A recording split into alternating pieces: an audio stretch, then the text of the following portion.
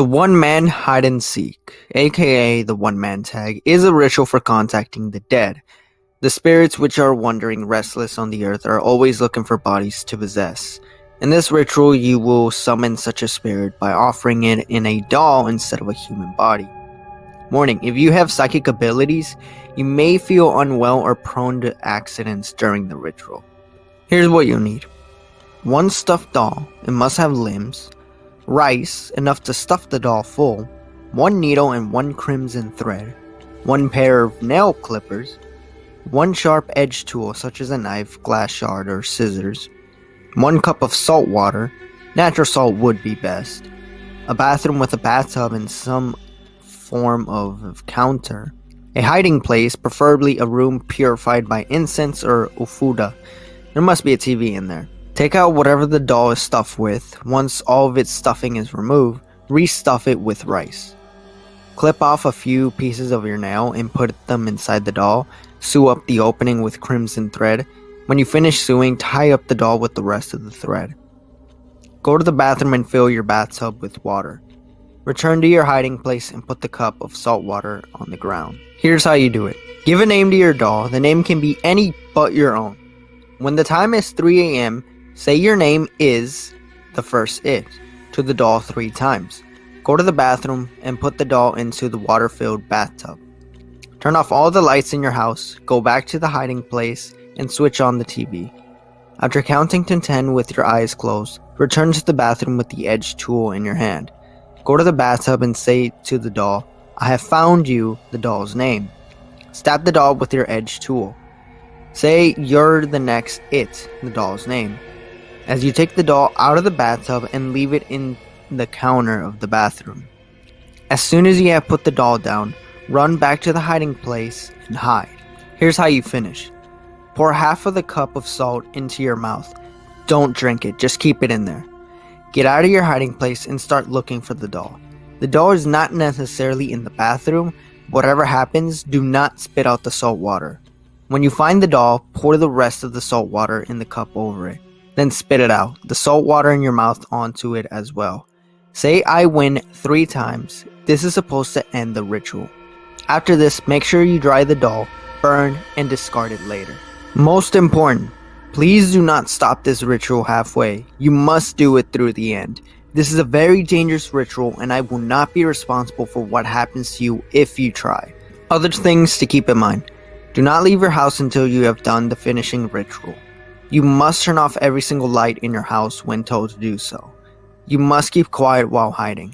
You do not need to put the salt water in your mouth during the beginning. You only need to do it during the end of the ritual. Remember, if you are living with someone, you might be putting them in danger too. Keep the ritual game under 2 hours or else the spirit will be too strong to remove. For safety reasons, it might be best to keep all the doors in the house unlocked, including your front door, as well as have friends close by so that they can come and help you at a moment's notice. If you ever need them, keep a mobile close at hand. Would be a good idea. So here's some notes as well. The rice represents innards and also have a role of attracting spirits. The crimson thread represents a blood vessel. It seals the spirits up inside the doll. By cutting the thread off, you break the seal and release the spirit you have trapped. If you go out of the hiding place without salt water, you might encounter something wandering around in your house, which may harm you in some way. The way to feel the presence of something wandering in your house is to watch what happens to the TV. The video clip below shows the changes seen to the TV after 40 minutes to the ritual. Nothing really happens, but it gives us some idea anyway. You can hear the changes in the sound. It might become unsteady, repeats itself like a broken record, and becomes warped towards the end. And that right there is our first ritual pasta on the channel. So let's talk about whether it's fake or not. So like I said, toward the end of the story, there is a video that comes with it, and really it's just a 1 minute and 51 seconds video, and there's really not much going on, just the, I guess, author in a dark room with the TV playing in the background and it getting warped, which I do gotta say, the video is creepy, but there's nothing to it. You don't see any subliminal messages or a doll popping out. It's just a normal video with the TV playing.